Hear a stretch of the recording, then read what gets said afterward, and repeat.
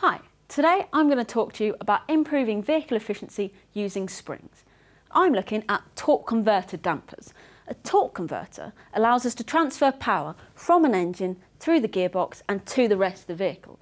It transfers the maximum amount of power is at its most efficient when the two halves are locked together.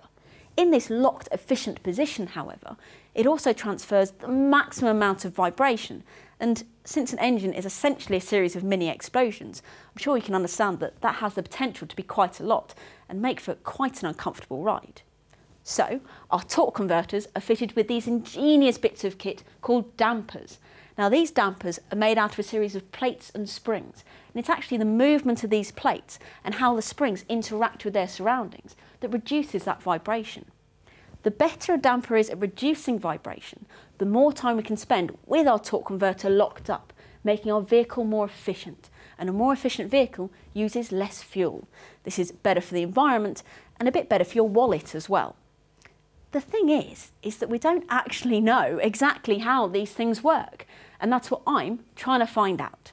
By using a combination of rig testing, so running the gearbox between two big electric motors, and by building a series of computer simulations, I'm helping to understand a little bit more about how these dampers work and how the movement of these plates and the coils being forced into their surroundings and the friction between the coils, the housing and the oil reduces that vibration. Because if we can understand a little bit more about how they work, we'll know what we need to change in order to improve their performance. And better damper performance will lead to better vehicle efficiency, which means it'll be better for the environment. So that's the what and the how. Why? Why are we even doing this? Well, the whole industry is having a real big push to being more environmentally friendly, as it should be.